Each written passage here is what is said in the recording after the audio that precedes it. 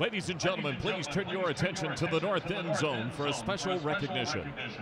The K-State baseball team received their second straight NCAA berth last spring, finishing 27-22 overall. Their 14-12 Big 12 record gave them a third-place finish in the conference, the highest finish for the Cats since the inception of the Big 12. Sophomore outfielder Nick Martini was named Big 12 Player of the Year and received second-team All-American honors. The Wildcats returned 6 starters from last season and begin their 2011 campaign February 18th at the University of Pacific.